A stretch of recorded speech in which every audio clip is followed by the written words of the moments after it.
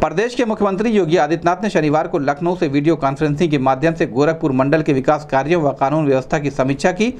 गोरखपुर के NIC hall में आयोजित वीडियो कॉन्फ्रेंसिंग में एडीजी दवा शेरपा, आईजी एडीजी जयनारायण सिंह, प्रभारी मंडलायुक्त व जिलाधिकारी के विजय पांडेयन, एसएसपी डॉक्टर सुनील गुप्ता, अपर आयुक्त Ajaykant Saini, SDM ADM city R K. Srivastava, नगर आयुक्त अंजनी कुमार सिंह सहित संबंधित विभागों के अधिकारी मौजूद रहे। वीडियो कॉन्फ्रेंसिंग के माध्यम से मुख्यमंत्री योगी आदित्यनाथ ने दीपावली, गोवर्धन पूजा, छठ सहित अन्य त्योहारों को सकुशल संपन्न कराने के निर्देश दिए तथा कहा कि सुरक्षा व्यवस्था, विद्युत आपूर्ति, पेयजल, पटाखों की बिक्री पर विशेष सतर्कता बरती जाए। किसी भी प्रकार की लापरवाही बर्दाश्त नहीं की जाएगी।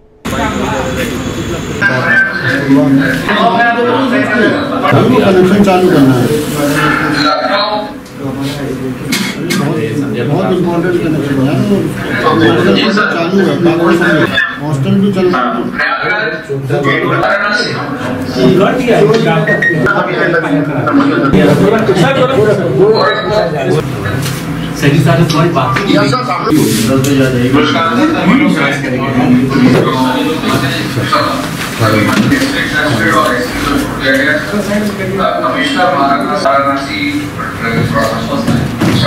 बाकी सभी अधिकारी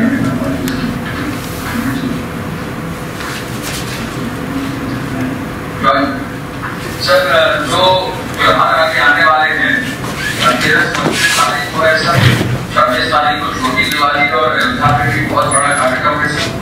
27 तारीख को दीपावली है, 28 को गोवर्धन पूजा है और 29 तारीख को भैया दूज है सर।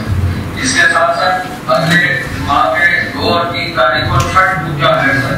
ये महत्वपूर्ण त्योहार है और कार्तिक पूर्णिमा जो है ये इसका मुख्य पर्व 12/11/2019 को और अयोध्या वगैरह में 14 परिक्रमा 5 और 6 नवंबर को ये मनाया जाना है। और कई जगह कई शहरों में, जयपुर शहर में विशेष रूप से काफी महत्वपूर्ण और संवेदनशील रहता है।